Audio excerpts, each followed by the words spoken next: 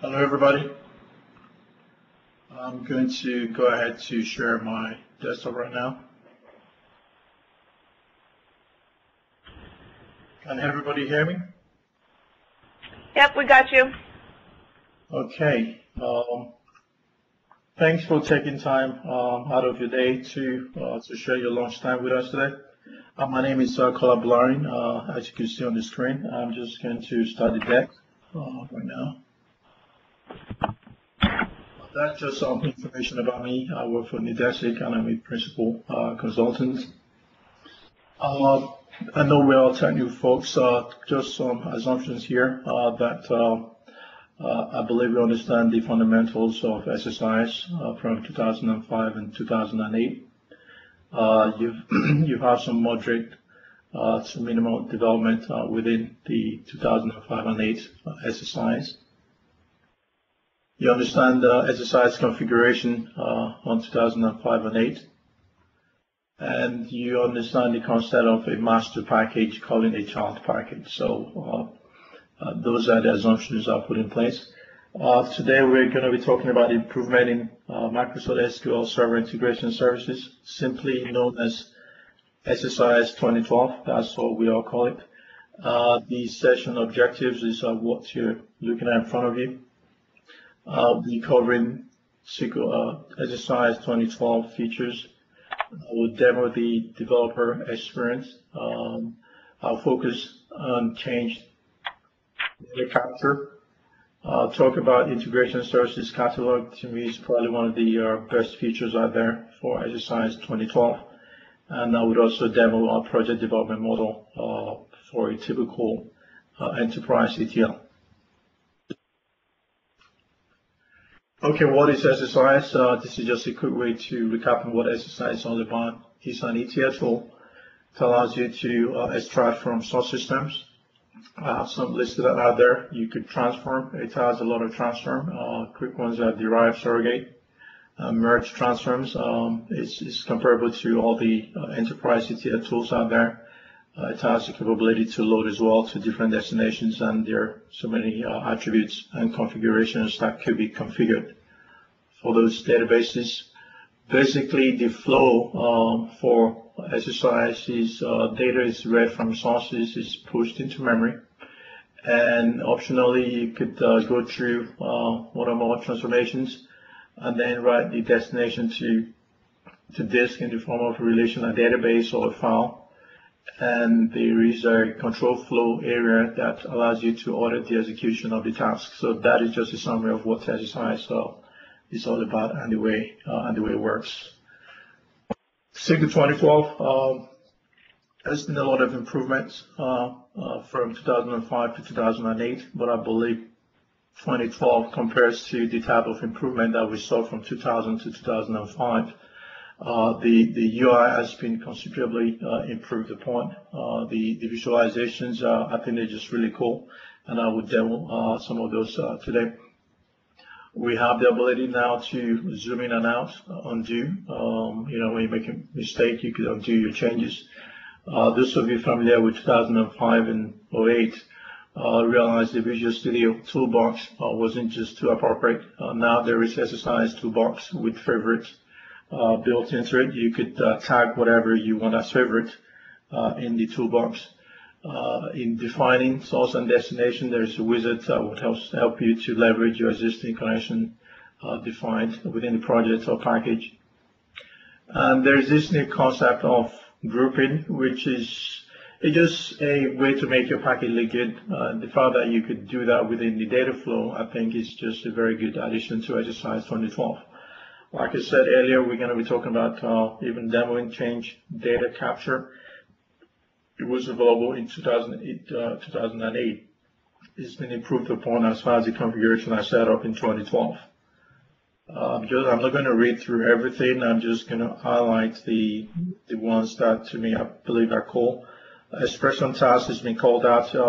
One of the issues with reading existing packages in the exercise is trying to find out where the expressions have been kind of hidden in all the packages. Now you can actually call them out as a task within your data within your control flow. So that'll be obvious to know where expressions are being leveraged.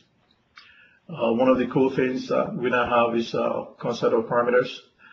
You could have parameters. It's not replacing variables. It just allows you to, you could look at it as a read-only variable that allows you to interface with your project and package from outside of the package for execution purposes. It could be scoped at the project level, could also be scoped at the package level, and I will demo that today.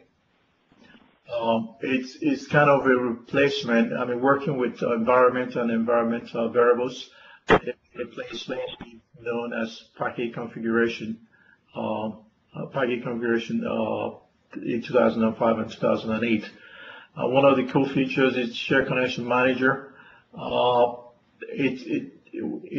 We had it in 2008, but the ability to do that was limited to within the package. So within the package to be able to share, for example, caches within the package. A good example is when you're doing lookups.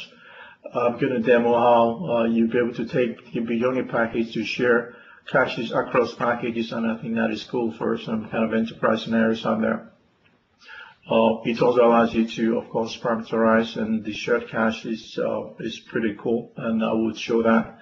Environments, that is what literally replaces what we know as package configuration. You can control what the parameters you define at the package and project level. You could control both, actually, through environments and environment variables.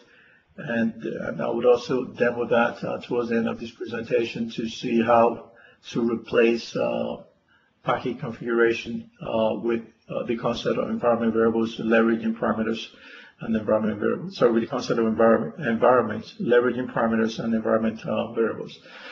Data types work like DataVir, which is our runtime in Visual Studio in 2008, allows you to see what is going through your pipeline in data flow.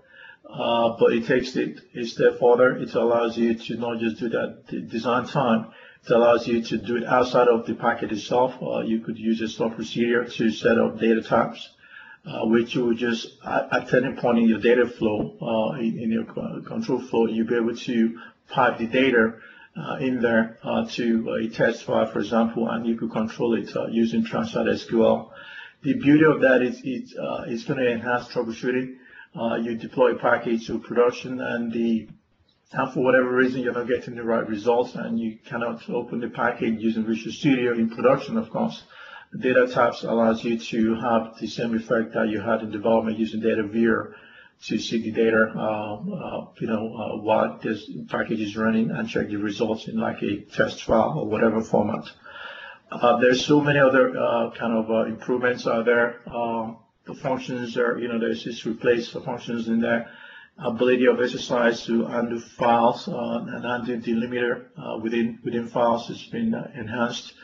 The performance of merge joins have been enhanced as well. I've not benchmarked that, but based on Microsoft documentation, those have been enhanced as well.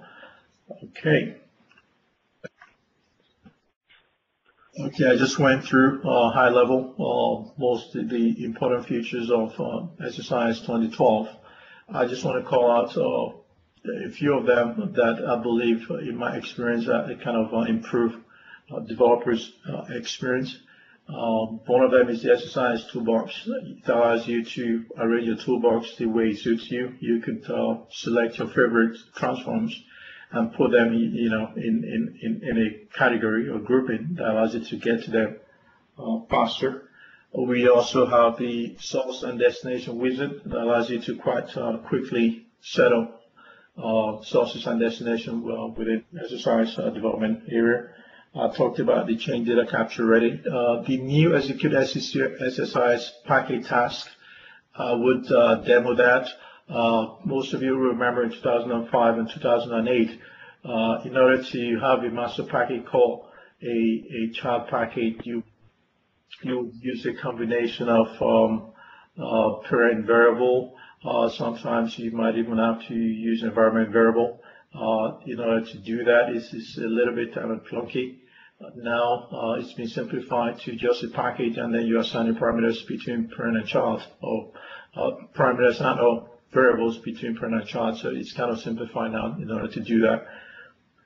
I already talked about data types. Allows you to troubleshoot after you deployed your solution into production. Allows you to tap into different areas of your package to get the output out into a file that you could use to find out what is happening within the package.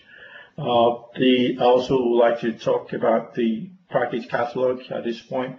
It's a kind of repository. It's a welcome addition to 2012. It's all this, most of what we're talking about today, especially the deployment, environment, and parameters, they all come together because now we have a central repository for SSIS, and I will be talking about later in this demo. And I would also demo that as well. It allows you to have a real integration within that. It has built-in features that I will talk about later. Okay, right now I would like to go to the demo to just show you some of the developer's experience that I was talking about. Okay, this is the new field of SSIS. To get here, just to get here, you could go through the SQL Server data tools. You could go through. You could go to the data tool. You could also go to Visual Studio 2010.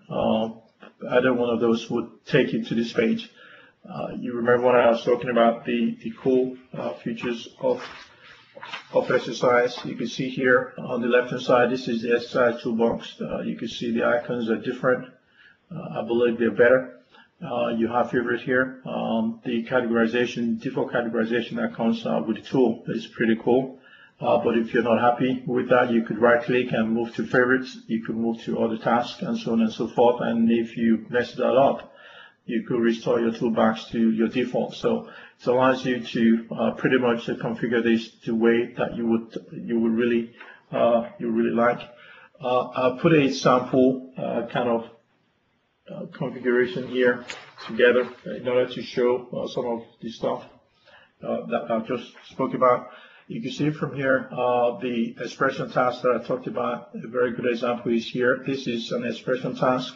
And what I'm doing in here, I'm assigning value to a variable called stg table query name. I'm writing the expression, leveraging the table in order to derive this.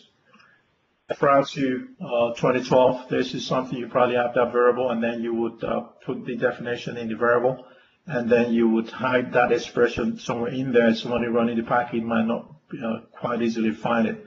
But here you're calling it out, and becomes obvious what is there. And you've also noticed variables are available here.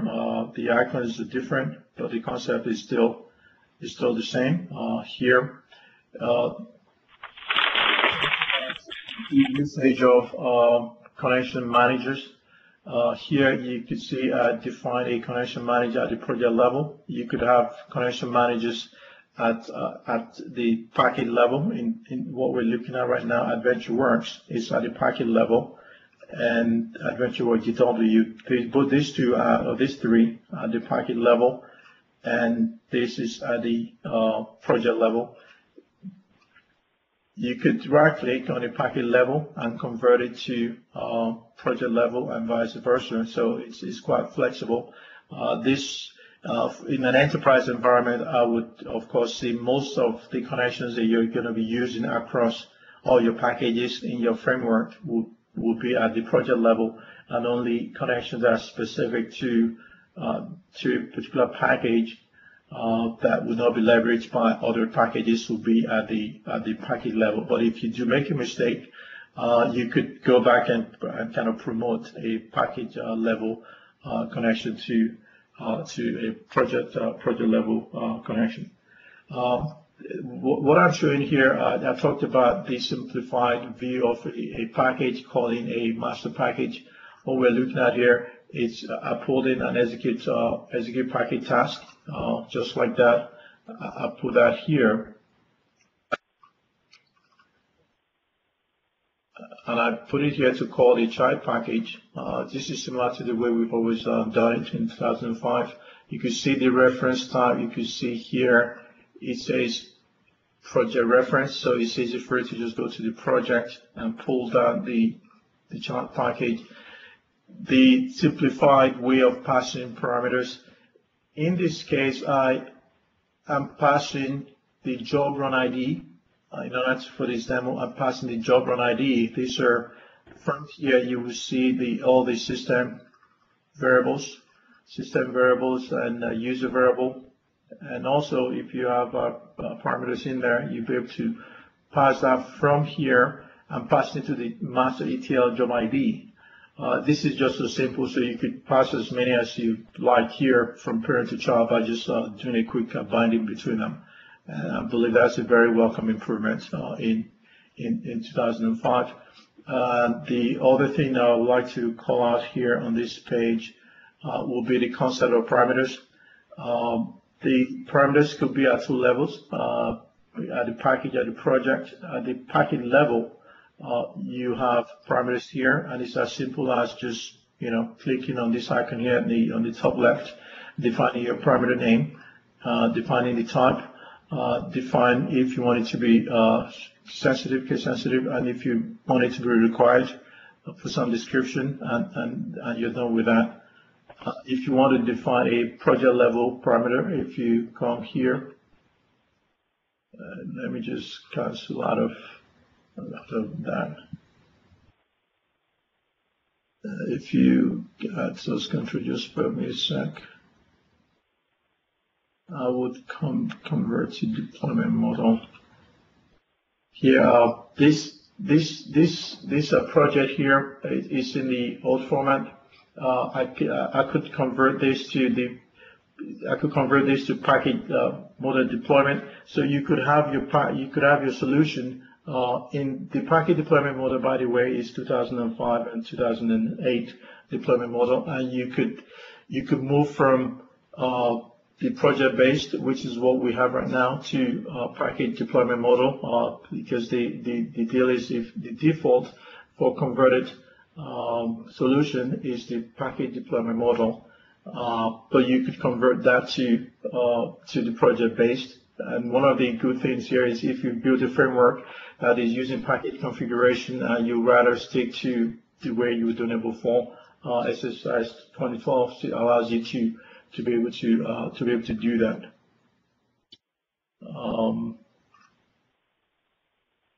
Data flow, the icons of visualization have been improved. You can see from here. I just want to call this out because I would talk about this in the next presentation, because what we're looking at here is I'm selecting from a table. This is a table called lookup. I pull the source table. Do some conversion there. I do a lookup on the model. If there is no match, I put in an unknown and lookup on category translation. And I use a slowly changing dimension. I'm ending everything with a count for this demo. And this is the insert. Because I'm going to talk about sharing caches, and in order to do that, I want to show you the difference between, this is a straight lookup where I'm doing a full cache and I'm using OLEDB. As part of 2012, this user experience, I want to be able to show you how you could share cache between across multiple packages. For example, if you're loading multiple fact tables and you have those fact tables as different packages like some of us would have in our framework, and you have maybe an employee dimension that you want to be able to share across all these packages, you could cache that and just use the cache across all the packages. So I'm going to show you a good example where I've done that. Here, what I've done here is I created a cache for DIM product, and if you look at the data flow, what is on here, the only difference here, this is a typical data flow. It's leveraging AdventureWorks. I'm just selecting 2 columns there, top 100. I brought in a cache transform, which is available now here. We had it in 2012, sorry, in 2008. But now the ability to run it across packages, I believe, is cool. So here I'm using the cache connection manager. I'm just bringing those two columns down, and the file. Just bear with me one sec. Okay. If I go to the cache manager, just to show you where I'm doing a file system cache, and I'm caching it to this CAW file right here. So the setup is just put a source and send the data to the cache transform. In order to leverage that, I created another package to consume the cache. The package is the same as the DIM product that I went through before. The only thing I've done differently here is within the data flow, instead of using the old LEDB connection manager in here, I'm using the cache connection manager here. Let me just go back here to show you. Hold on one sec. Let me go back here. You can see here I'm using the LEDB connection manager, the full cache. And if I run this,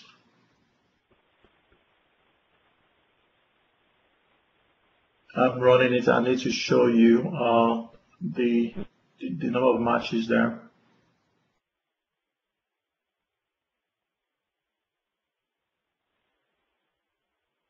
Right, I'm running this on VM, so it's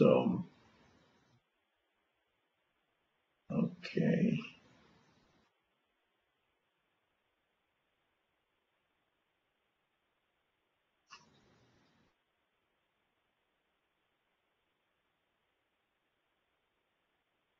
While it's running, it's still trying to do that. While that is running, let me just continue there.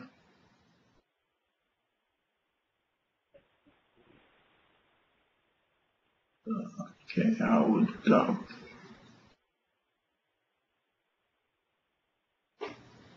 I'll disable that. So I want it to run real quick. Now we'll go ahead and run it again. Okay, running this, you can see from here, I had a match of 295 and a lookup no match of 209. So I'll go ahead and go to the lookup that is using the cache. Like I said, the difference between them is here. I'm using the cache, and in the cache here. So if I run this, this is using the cache that we sent to file. I need to stop that.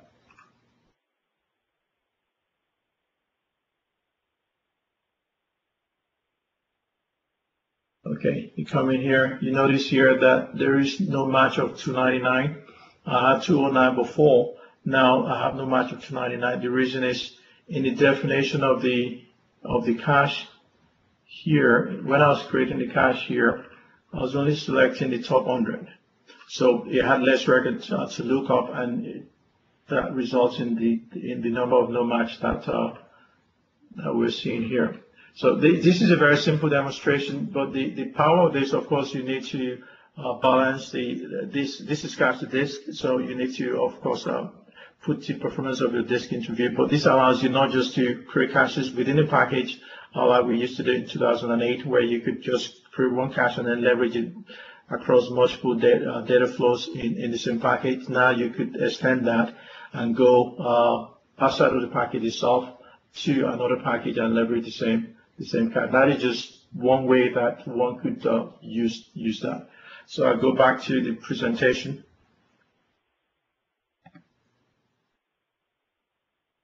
Okay, I'll go back. I need to come out of this screen here.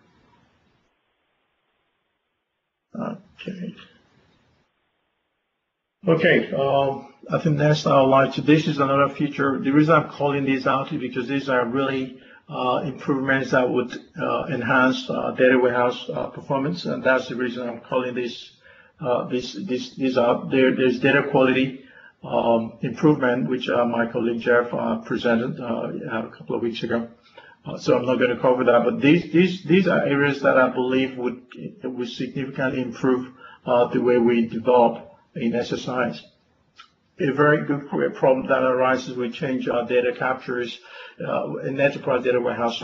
Is we have data, and in the data, I mean, there's a lot of disguise because of huge data. The project I'm working on has the same issue. There's just a lot of data that is moving from server to server. You have lot running ETL. The source system are overburdened by the ETL for the data warehouse, so sometimes you run out of memory. What you could do is reduce the amount of data you're processing. That is a no-brainer right there. And you also want to filter the record close to the source as much as possible, preferably to just pull the data, change data from the source. One of the challenges you might have is your source relational database. If it's a file or Excel, that will be a little bit difficult. But if it's a relational database, then you have a possibility of using Microsoft SSI change data capture. The traditional way of doing this, I know most of you have done this the same way before, is probably using checksum, and I've used arch bytes within SQL and within SSI itself as a script component before. SQL 2008 R2 improved on the usage of row version, which, I mean, these are still pretty cool ways of doing this. The old reliable way of just relying on the last day modified, hoping that the applications maintain this field. Other ways that we used before, just pure writing custom code or buying some kind of application to read the transaction log or even compare snapshots. Chain data capture, it's a reliable way. If the implementation for pulling from SQL and Oracle it's been added to SSIS 2012, and there's a lot of plugins from Opportunity that you could buy as well for DB2 and some other sources that don't come as part of the tool, but there are other plugins out there. There are three main kind of tasks involved. You have the control task, which allows you to define the start, the loss sequence number at the beginning of the loss sequence number, which is, okay, I want to start tracking from this point and, on the end of the loss sequence number. So the control task allows you to do that. You have the CDC source that allows you to leverage what you've just done with the control task to track changes, to pull change records, from a table. And you have the CDC splitter, which is like a multicast that allows you to, split the result based on new records, updates and deletes. So with these three, you're quite capable of pulling incremental changes and dealing with the problem that we talked about before. The way it works is this is a typical initial load. This is what you will see in a control flow. You would have a CDC. I will demo this afterwards, by the way. You would have a CDC control task to start catching the log sequence number, the start of it. You have your data flow to pull, right from the beginning, pull all the source into your target. And you also have the CDC control task end configured to mark the end of it. So for your pull, this is what you would have in your control flow. Once you've pulled the initial data, the next step will be to go to the incremental pool of data. For the incremental pool of data in your data flow, this is typical of what you would have. Like I said, I'm going to demo this for you to see that you have the CDC source, which I said it allows you to pull changes in the table. You have the splitter that helps you to, depending on the type of changes, split those, and you load your target tables that your staging tables that you've pre-configured. For example, your new rows will probably just go directly into your target table. Your deleted row will be going to a staging table that you've designed to hold deleted records, and your data row would, go into a staging table designed for updates, and you probably use a straight SQL updates and insert, or you can use a merge to get these changes into the target table. So the incremental flow from a full, what we looked at before was from the data flow perspective. From a full control flow, it will look something like this. You're creating staging tables, or you're truncating your staging tables. You mark the start of your log sequence number. You have the data flow that I just showed you before on the previous deck, on the previous screen, that showed you data coming, cat changes from the source, and distributing, pushing those changes into inserts and updates, or probably deletes. And you have the perform updates, which would update the target table by joining the target to the staging update table and performing updates based on that. And if you're doing deletes in most data warehouses, I don't expect you to do deletes. You probably most likely probably flagging records as deleted, a soft delete as opposed to the physical delete. Either way, you will use a SQL statement in there to do that. At the end of it, you flag, you save the LSN number, and you could truncate the staging tables at this point, because you've gotten the data in there.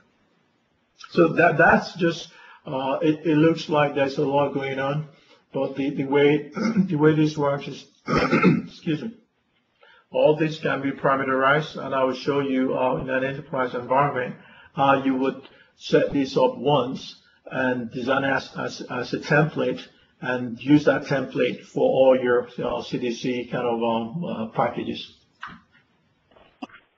Okay, now I'll go to a demo to show you how I've set up what I just described. Okay. Let me just stop this. I have this going before, so let me stop that. What I've created here is a CDC initial load. Before talking through that, let me just go to here of the scripts that I used to set it up. I used the AdventureWorks. I created a database called SSIS CDC on this call. That really is my source database. I selected the top 1,000 records just for this demo, just to show into this table. This store procedure is to enable the database for CDC. So if you have, let's say, more than 5, 7, 8, 10 tables that you want to enable, you just enable the database once, and then subsequent steps will be to enable the tables as opposed to the database. So it's a one-time setup for the database. What I'm doing in here is just adding the primary key for you to use CDC. I mean, there must be a concept of, how do you identify a record? And since I selected into this table, what I'm doing is just adding the primary key there. And then the very next step is I want to enable tracking. This step here was to enable tracking at the database level. So now I'm enabling the tracking at the table level. I define the schema, define the role, I define the support changes. This is something that you would define for every table that you want to track. And in an enterprise environment, the way you would probably just do this is just wrap a store procedure around this and pass in the source. Mostly what will be changing here will be the source name as a parameter to that store proc.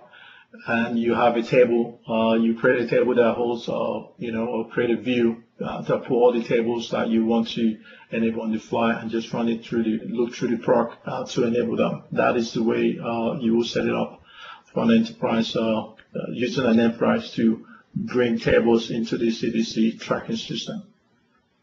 And the very next thing is I need to prepare my staging tables that I'll be using for this demo. So what I've done here is I selected from the CDC table into a destination table to get the right schema. I did the same thing in order to get my update and my delete tables.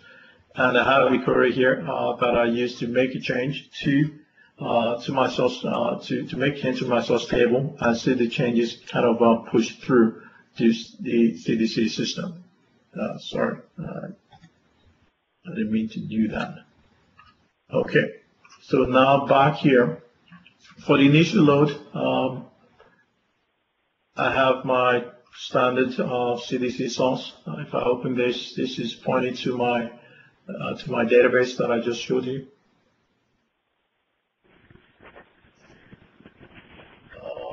Bear me a sec. I don't know why it's not clear, but you can see it's pointing to my database. It's just a typical connection there, and destination is also pointing to the same database. But of course, in an enterprise environment, there will be two different databases. But for this demo, I just pointed that to the same thing. You probably see this keeps showing up everywhere. This is a connection manager defined at the project level. So once I define a connection at the project level, you can leverage it across in all the packages in that project. So I'm not leveraging it here, but it's showing up. If I want to leverage that, I could just quite easily leverage that. So this is the page, the setup page. So, like I said, these can all be parameterized. There are expressions available for all this. At the very top is my video.net CDC source. The kind of operation that I want to perform in this case, is to start the initial start. You can see there are other statuses in there which we're going to use later, but in this case, I'm just starting the initial load. I'm defining the variable that would hold the state of the change data control in there. That is a variable that is at the bottom here. That is a variable, a string variable. Connection manager for destination. I selected my destination connection manager. This is a table that holds the current, the changes that are taking place. The CDC states physically are being held into that table, and the state name is CDC state. So this is a table configuration, and if you look at your properties here, and you go to expressions,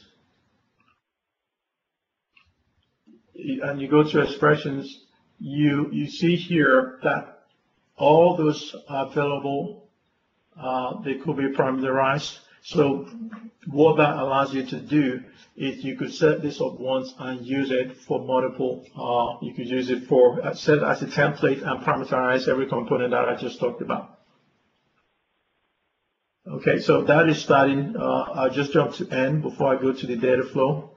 I need to move pretty quickly because the deployment, the packet catalog and deployment to me are the most important. So I need to run through this pretty quick in order to get that in. The same thing here, the same source. I select the audio.net source. Mark, in this case, I'm marking the end. The first time I mark the beginning. The state variable, the state table, the connection manager for the table where the state is stored, and the state, the actual state name in there.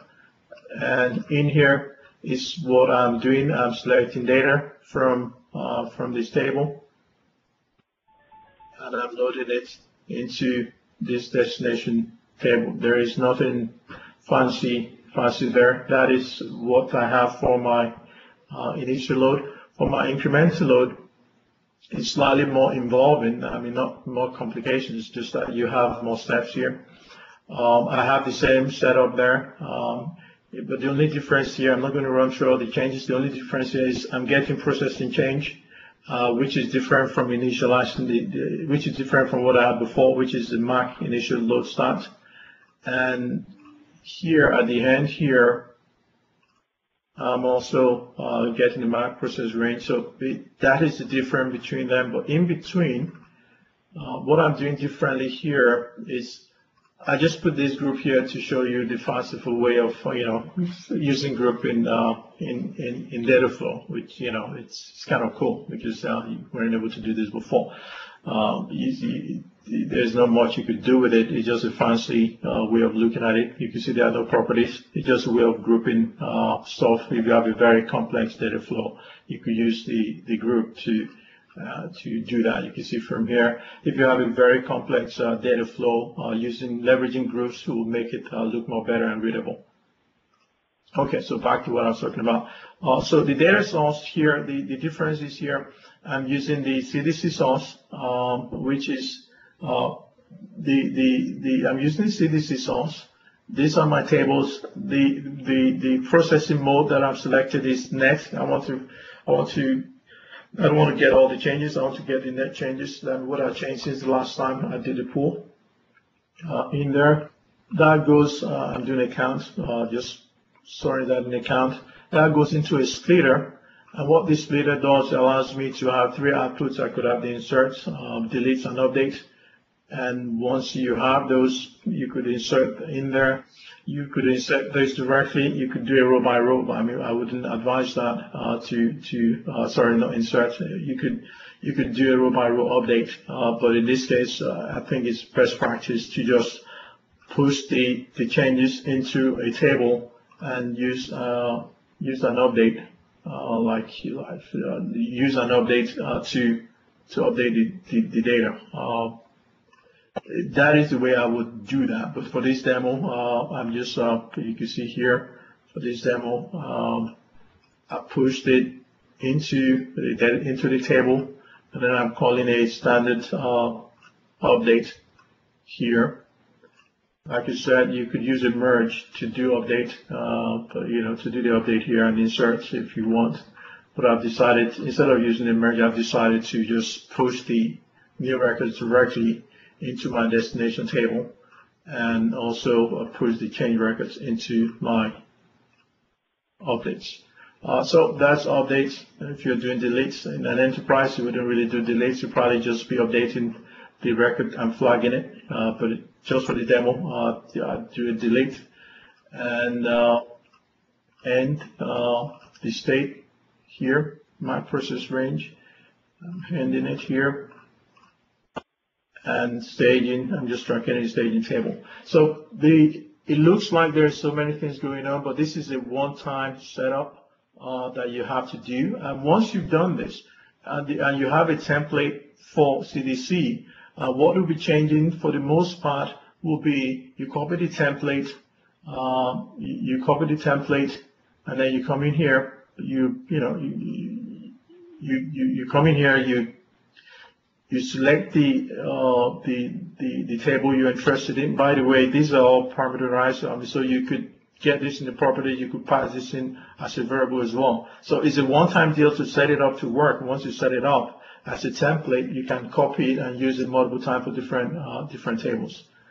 I just want to see if there's anything here that I should call out that is not obvious. I put in steps here of what I did to set it up. This is what I put here. I would need to quickly move to deployment because that is, to me, is the most important feature in 2012. Okay, let me just go back here. Okay, package deployment. This is the way we are familiar, those of us who have been doing exercise, and if you've ever done exercise, you must have deployed at least one package. The way it works is it uses the package deployment model. It uses the package configuration, for deployment.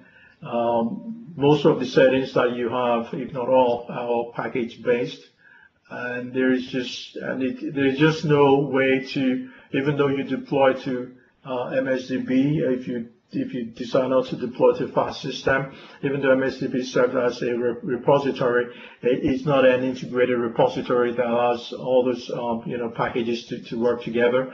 So that is what we had before, and what I've shown here is at the top of the screen is what you have for 2012, and at the bottom is what we had before for 2005 and 2008. In 2012, you can see here the convert to legacy deployment model. I took this screenshot after I converted my packages to project-based. So if I did the reverse, it will allow you to convert back to project.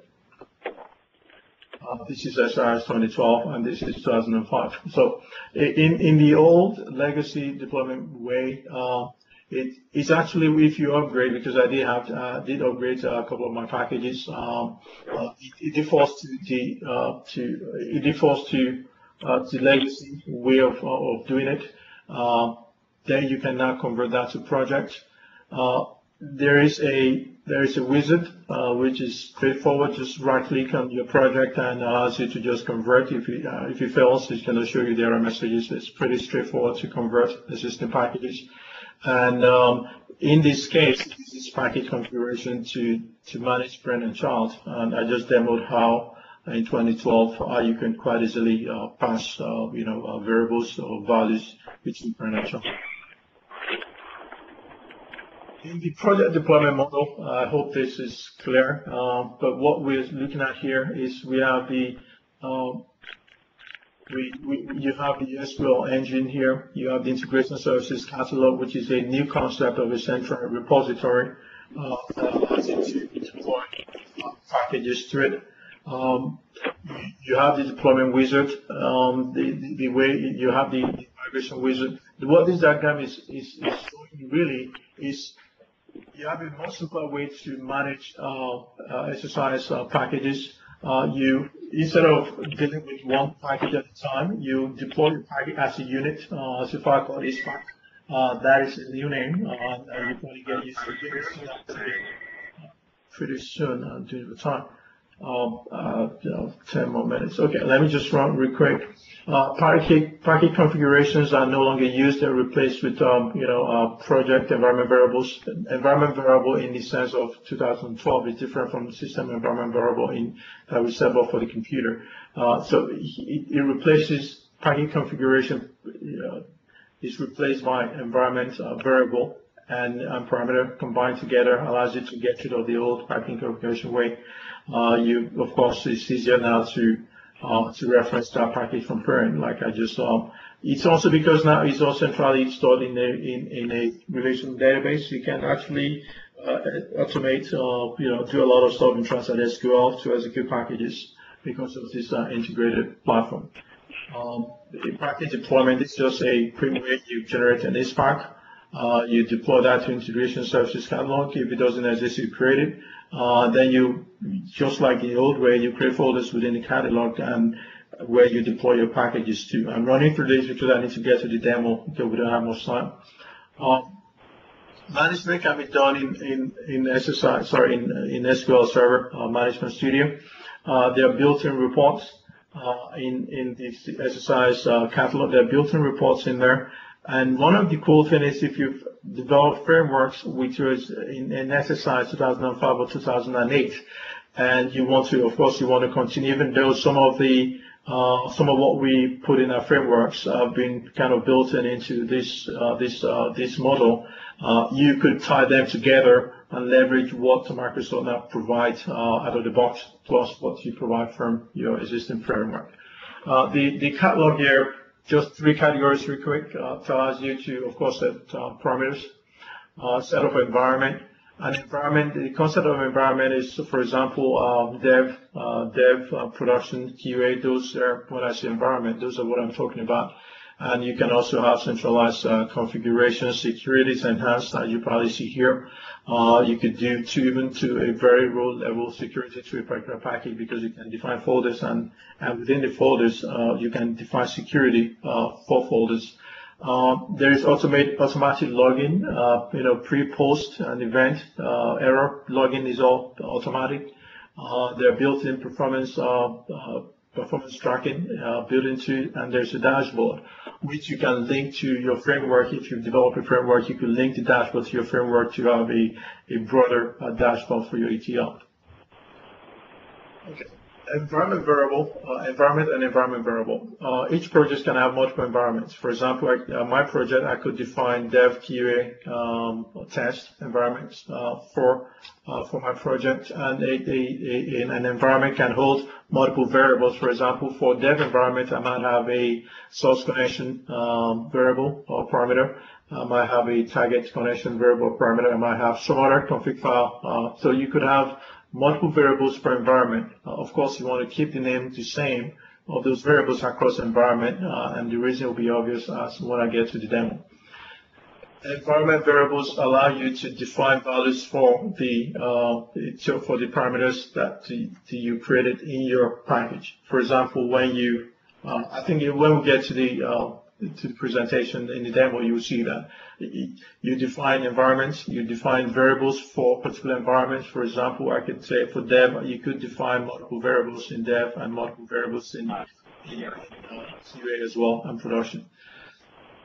What really replaces package configuration is environment reference, because environment reference is what allows you to now you have environment, you have environment variable, you have parameters. What brings them together is environment environment reference. And the picture here is a way to completely remove what we used to have as package configuration. I have two parameters, P1, one at project level, one at the package level, which is 1P2. And then have a created environment. For example, it could be production E1, a defined environment variable, EV1 and EV2, and environment reference allows me to tie them together. So what we used to use config file for, use the old environment variable or XML indirect configuration for in 2005 and 2008 have completely been replaced if you want to go through this route in there. It's I just want to get quickly to the demo because of time. Okay. What I'm doing right now is I created a package that is called, just a package with a data flow. Just wanted to show you there's nothing fancy here. Selecting record lookup key. There's nothing here that I'm interested in showing. It's just the ability to deploy that I want to talk about. You can see from here, I defined two parameters. It's good to have a naming standard. I use prime DW string and prime source string. And here I put in the values for my source and target connections. And if you come in here, there's the source is AdventureWorks. And I have the target here. And I also created, just to show how you could pass values between parameters and variables, because parameters are not replacing variables. I created two variables here, source connection string, and if you go, its expression is defined as true. If you go to the expression here, what I'm doing is I'm just assigning the parameter to that variable, because I'm going to be doing a lot of stuff with the parameter outside of the project. So I'm assigning whatever I pass into the parameter to the variable in there. So I also created a DW. You notice that if you use the bit helper, the FX here tells you that there is expression involved. You can also notice here in FX, you can see this. This is just a visual way of knowing that you're using expressions. So having said that, the key thing I wanted to get from this is the fact that I've defined, I've not defined any project level. Now, I could have, but I've decided not to. Project level parameters in there. Just give me a sec here. If you want to click here, these are the options that are now available here. You could build, rebuild, you could deploy. If I click on deploy, I'm just going to walk through the motion here. It's telling me that I've already deployed this, and I'm saying, okay, just go ahead. And I'm deploying that. It goes through here and tells me the status of the deployment. I believe this is the most important feature of SSIS, decentralized repository. Because when I go to Management Studio, then you will see why this is more important. The concept is that you define your packages, your project the same way like before. Whatever you were using package configuration for in the past, now you have package configuration because you want to pass and install from outside of the package during execution. You define those as parameters. You can have the parameters directly on the objects. I could have just put the value of this. I could have put in the expression for this connection. I could assign it to the parameter directly. I just wanted to show you that you could assign parameters to variable. I could have just put in the parameter directly here. In here, I could I could just, instead of doing this, I could just have assigned, even though here I'm using this package here, I could have just assigned it directly without going through the variable. But I just wanted to show you that you could pass this around. So now that I've deployed here, what I did before getting here was you right click here, you see the create catalog. It's a one-time setup. You create a catalog, which is a repository. And once you create a catalog, a repository, because you cannot deploy to, you need to deploy to a catalog. And then you end up with what you're seeing here, SSIS DB. I've had three projects. One is AdventureWorks, SSIS demo.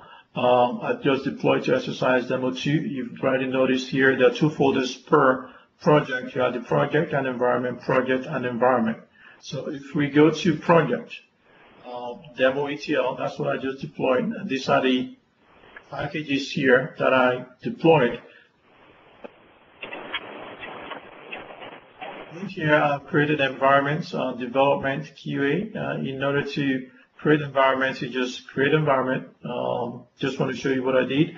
And this, if I say this is test environment, and within test environment, right click, properties, you have variable. I talked about security, so you have variable. This is where you define the variables for the environment. These variables, you have in mind, this is what you want to tie to the parameters that you defined, project or packet level parameters that you define in your project. So I won't work through this because of time. In development, I've gone ahead in development and I've created two variables. One to hold my parameter for data warehouse, the second one to hold my source parameters. Put a description here, whether it is sensitive, and the values I've copied the connection string right in there. In production as well, I did the same thing. You want to keep the name because it's very unlikely you're going to be passing different parameters between dev and production. For about 99% of cases, you're going to be passing the same set of different values but the same parameter names. So having created the variables, the very next step is you come in here and configure. What you're configuring here is this. Here I want to tie my stuff together. The scope is, it defaults to this, but I'm interested in this package. In here, let me just go to reference real quick. Let me remove production reference. Yeah. What I've done here is this coming from my package. You can see that's my package. Those are the two that I defined in my package. And here, I want to, clicking on this Eclipse sign here, I want to assign values to it. So I come in here.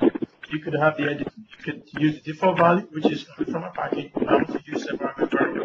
So I'm linking the environment variable to the parameter. This is all I'm doing here is I'm linking the environment variable to the parameter. That environment variable could apply to dev, stage, or QA. But the concept is I'm not linking it to dev, I'm not linking it to stage. I'm linking the environment variable defined, which is consistent across my environment. I'm linking it to the parameter. So that's what I've done here. And I went to the other one here and I did the same thing. Environment variable, the source connection.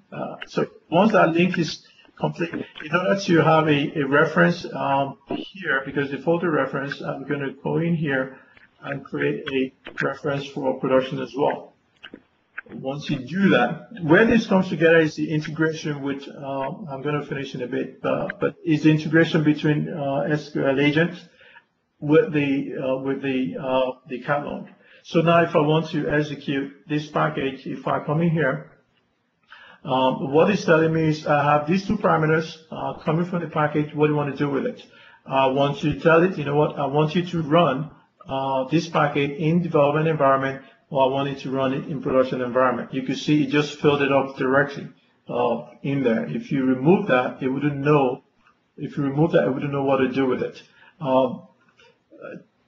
Just to let you know that the connection managers are also exposed directly here. You could change them here. but I would advise that you go through this permanent solution. So this is the way if you're running interactively. But if you want to schedule this as a job, I've created one here. If you want to schedule this as a job, all I did was just to create a job, add the ETL task to it, run as you, in the enterprise, you're going to be using a proxy here. I selected the catalog that I'm interested in, the server name. I'm using Windows authentication. It will allow you to browse to the catalog and you select the package you're interested in. Then you go to configuration. In configuration, this is important. This is where you define, you pick the environment for which you want it to run. So here, you could pick development, production, or QA. Once you do this here, it would map the variables, the parameter to the environment variable. Remember, you created the environment, which is dev, QA, and maybe depending on the number of environments you have. You now created environment variables, and then you assign values to those environment variables. Now you're linking the assigned values of those environment variables to the actual parameters that is coming from your package. And that is where environment reference allows you to bring them together. And what you're looking at here is equivalent to what I showed you in the catalog. This environment reference allows me to tie what is coming. So here, if I select this, that means it will automatically be running for production. If I select development, it will automatically be running for development. So even though I went through this pretty fast, but the key takeaway for deployment is you define parameters. Those are parameters for whatever you want to assign value to outside of your package or outside of your project. You deploy your project to the catalog. And once you deploy it, you define environment, which is a one-time deal. I don't expect you to define environment every time. You probably define your environment the very first time you deploy your solution, to 2 or 3 or 4 environments, dev, QA, production, or test. And once you define environments, you assign values, you define environment variables, and then you assign values. It's quite possible that as you have more packages, you're going to have more environment variables because you have more parameters in different packages, so it's possible for that to grow. So that is not a one-time effort. Once you set that, the very next thing is you now map your parameter to the environment variable, depending on what environment you want to run off. If you want it to run in dev, you do the mapping, you link them together. I showed you how to do that interactively from using the utility, and it's also integrated into SQL agent. So that totally replaces the usage of indirect XML config file combined with environment variable from the computer that we had in 2005 and 2008. Okay. So, that is, sorry, I left the most important to the last, but I'd just like to thank you for spending time today, taking time out of your lunch to attend the webcast. Thank you, and hand over to Amy now. Thank you, Kola. That was a great presentation, and thank you for those who have stuck on. I do have a few polling questions that I'm going to click through, and I would greatly appreciate your feedback. The first question, was this content helpful for your business, yes or no?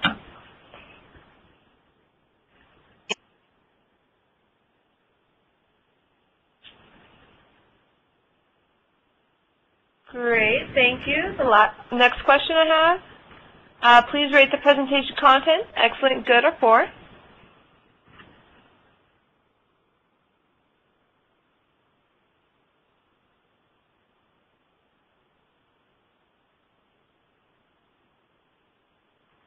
Great, and the last question I have for you is, would you like us to schedule a follow-up, yes or no? We will be forwarding the link to view a recording of this webcast once it does become available. Again, thank you so much for everyone for joining us, and we look forward to seeing you on our next webcast. You are now free to disconnect.